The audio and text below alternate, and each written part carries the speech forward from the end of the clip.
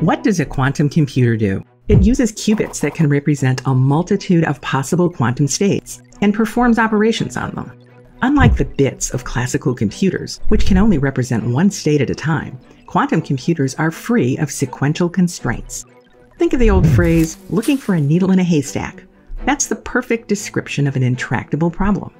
If the needle is the solution to your intractable problem, and the stalks of hay are all the millions of non-solutions to it, how do you get it solved?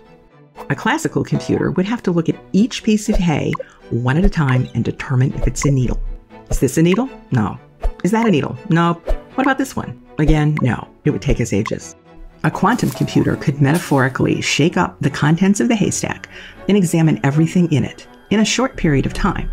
Of course, first you have to write an algorithm that tells the qubits what you're looking for. With that algorithm running, the quantum computer can identify likely needles and discard everything else. When it's done, the quantum computer has identified a smaller, more manageable collection of things that have a high probability of being needles. Then you can bring back your trusty classical computer to do a sequential analysis to discover which of the smaller collection is actually the needle. So don't count out classical computers. For most computational problems, the sequential format of classical computing is just fine.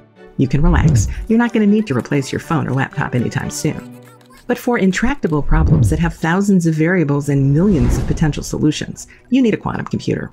Or you could just wait thousands of years while your classical supercomputer runs through each possibility one at a time. What do quantum computers do? They solve intractable problems when you don't have millennia to spare.